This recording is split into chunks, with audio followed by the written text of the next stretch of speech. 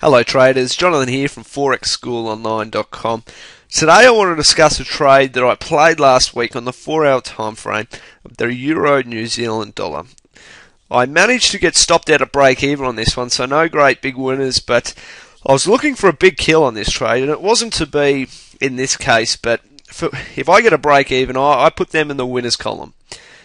Because if I've managed to put on a trade, I've given my trade a great chance to make me some money, and I haven't lost a cent. I've been stopped at break even. That's as good enough as a win for me.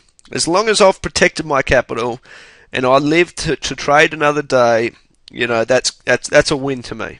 Okay. I so easily could have been stopped out or possibly made a loss on this trade.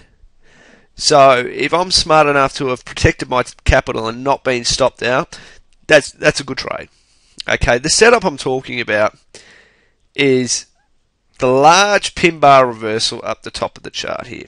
It's a very obvious and large signal, and anyone that's been trading and watching myself trade for a while knows that I love the very large and obvious pins or engulfing bars that just stick out and they just knock you right in the face. You know, they're the first thing you notice, and this one does, and this looked like a great setup to me.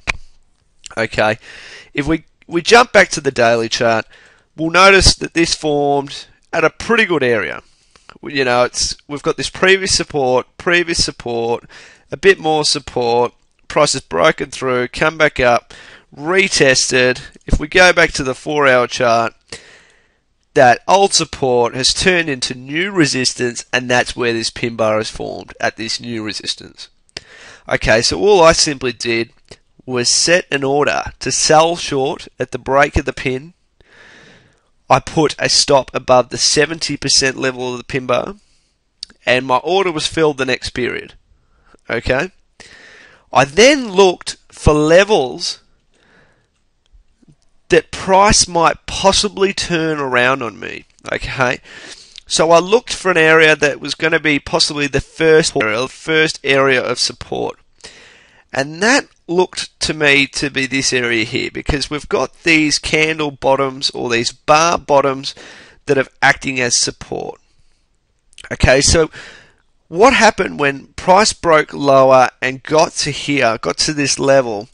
All I simply did was move my whole position to break even. Now there's a couple of options. There's three options traders could have chose to do. They could have moved their whole position to break even, which is what I've done. They could have, taken full profit. They could have, taken 50% profit and let the rest run. Or I guess it's not really the smartest option. It's not one of the options I would even consider. They could have done nothing at all and just left their stop. But hey, I guess that is an option for some. But like I said, I moved my whole position to break even. Now, if we just have a look at this level, it turns out that it was pretty important.